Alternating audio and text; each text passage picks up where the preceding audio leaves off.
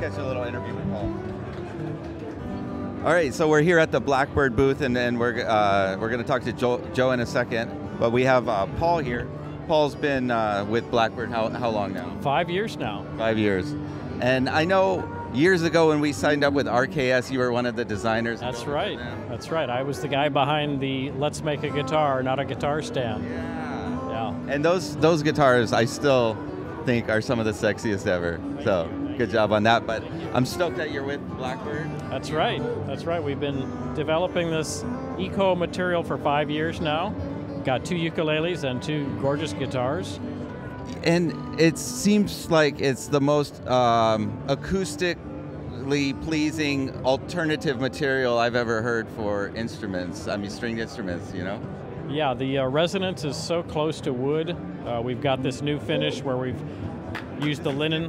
The way that you're layering the... Yeah, we're using the same linen as we use for the tops. We're now using for the backs and the neck, the fascia layer.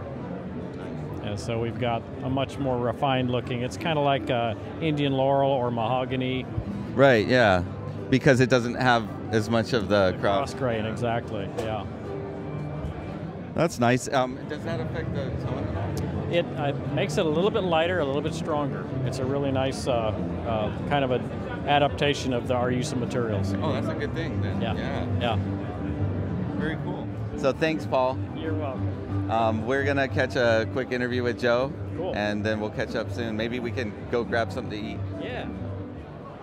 All right, so we're here with Joe. We got a quick interview with Paul. Awesome. Yeah, but why don't you just take us from the top on what you're showing people this year? Awesome, yeah, so as far as ukuleles, hello everyone. This, of course, is Clara. And our first ECOA instrument we started with in 2013. Now all of our instruments are ECOA. So that's the first big story, is that we're not doing... No more carbon fiber? Not for now. And of course, we use carbon fiber throughout because we learned how to use that from years and years, Ferrari, blah, blah, blah. So, but we decided to make the transition because, frankly, the sound of the ECOA is something that we want to focus on, and we don't want to have too many models. And so for now, we're just making the ECOA stuff. The big news is the back is now a new finish. We call it ECOA M, and it's more of an exotic hardwood, if you will, but it's of course made out of our linen fiber. So we're still making everything out of the linen from the flax plant, right? Most eco-friendly, stiffest natural fiber, and also highest performance natural fiber. So it just took us a while to figure out how to make that finish look just like exotic hardwood. They say Indian laurel. I say mahogany because most people know what mahogany is, but it's beautiful. So that's the big news. That took us a lot of R&D to figure out how to make a whole new kind of version of ECOA. The sound is as good as ever, I think. My ukulele playing, unchanged. Still awesome. Yeah, and so Farallon, same deal, same back, ECOA M, and same with the guitars. Maybe I could steal one of these. Just to show you that really the finish thing took us a long So here's time. The old one. Old and new. So A to B. So old, new, and you can see there's no cross stitch. So that's a big deal. Otherwise, we were doing a lot more custom stuff. This is actually Mike Hines. He just put his sticker on there. So we're not really doing spinals, but a lot more inlays. And this one has a scrimshaw, which is like pointillism with ink, and an inlay done by Larry Robinson and Bob Hergert. So we work with different artists, and we can kind of help realize people's dream instruments. This was a very extensive inlay for us. So how would that work as far as, say a customer sends us an image and says, you know, what would it cost for Blackbird to inlay this? And then you would come back to me with an estimate and, you know, rough time frame? Yeah, exactly. So we like that the client leads with in the design if possible. Otherwise, it can be as simple as, you know, I want a dragon or my initials, and just get the process started. But usually you're committing to buying an instrument, and then we explore the inlay process. And it is a process. And so the more direction the client can give in general, I think is the best, because the outcome is ideally driven by the client. Otherwise, give us a motif and we'll get you a price. Yeah. And so it's pretty easy. Yeah, but like, okay, so Larry is going to do something like this because it's like, yeah, and I mean, there's a lot of dimension going on. There's, right. You know, I mean, that you're not going to just you know, cut that out on CNC the same way, Right. you know, but say with initials or with things that are more straight, are you guys going to do that yourself? We can. I would think you would. We can, but we focus on making more of one thing, not of the same. So sometimes we'll do that. So for instance, like motifs we already have, like our bird, we'll do inlay of the bird at the 12th fret. People love that. We did that for a Hawaiian artist, Dagan Bernstein, who got one of our Savoys with that. It looked great. It was awesome. Otherwise, Larry's great because he'll take a little job. He'll take a medium job. He doesn't care. Right. He's great. He'll work with us, and to work with a guy that's been doing it for 50 years. Oh yeah. It's awesome, and not he doesn't. Legend. Yeah, it's legend. He doesn't need to do something as extensive as this. Right. This is a big deal. It's multiple artists involved. I remember from dealing with Larry before, he doesn't like to do two of the same things. No, he you know, doesn't. he doesn't want to, you know, get a commission for 6 of the exact Right. same inlay, Right. you know, so Right. No, yeah, it's exactly. a very creative, you know, type of Right. artist that he is, and he doesn't want to get bogged down with production, you know. Exactly. So if it's not just like geometric patterns, we'll do that. We'll do like that's El Capitan has this perloid. So say somebody wants a tenor, but with these block cutout. That we would do in-house. Yeah, right. yeah. That's exactly where it splits. Larry doesn't want to do something like that because that's better done by a robot. Yeah, yeah. But the moment But it's oh something man, unique- in Sunburst with the It mini comes out. versions of those. Oh yeah, we did a few. sexy. Those are awesome. Yeah, now available at the ukulele site. Like we Not call now, it- but we well, you can order it yeah, okay. from Andrew. Maybe we should set up a custom order listing where Yeah. you can piece it together. And That- then, you know. yeah. So I'll get you a PDF. Okay, we'll be going over that stuff, Not but even joking. Yeah, I mean that's what we're thinking about doing. But So- that would be like we've actually done it, sort of like deluxe. right. Right, you get the Yeah, you know, exactly, you yeah. can get the pick art even. People have done rosettes. So just whatever you can dream, we'll do it, and maybe we'll standardize it together. You know.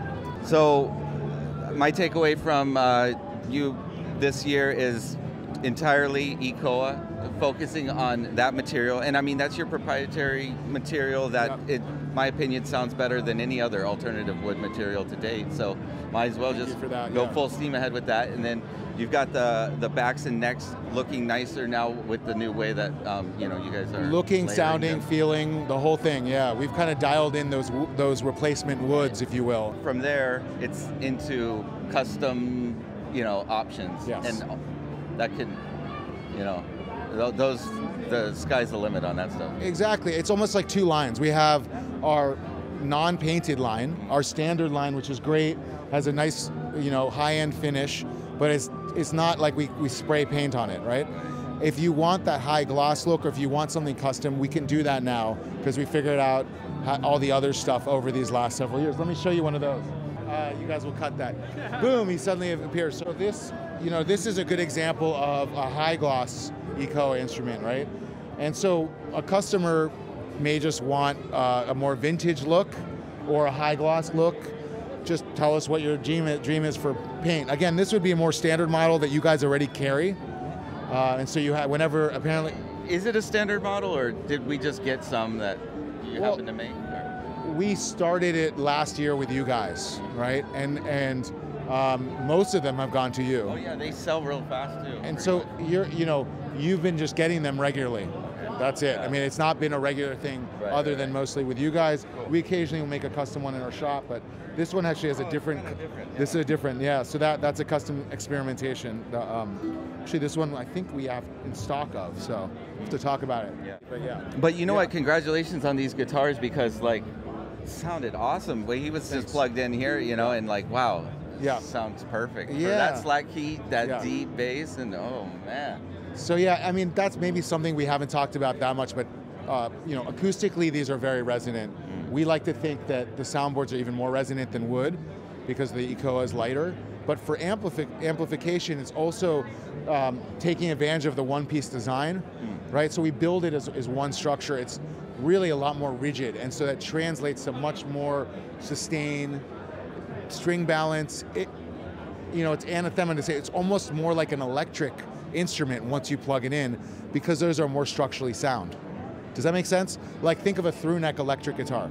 Okay. They have more sustain. The necks are more rigid typically, and if you talk to anyone, it's all about the rigidity of the neck. We're carbon reinforced inside the layup. These necks are so strong now. So they amplify beautifully, regardless of the uke or the guitar. It's just another angle. Yeah, that definitely has something to do with it. Yeah. You know, but you know, the entire thing is different. It's different, right? You know, traditional instruments all over the place here. So congratulations. Thanks, man. Can we do a real quick, show a couple more finishes? Sure. Yeah, I didn't realize we were. Yeah, absolutely. There's maybe too many options, but I think it's cool. Just, you know, custom orders, right? This, he's distracted cameraman. What's up? So this one's got like edge burst, more of a modern finish. Oh, okay. It's very subtle. And we're just experimenting now with different, you can see the older back.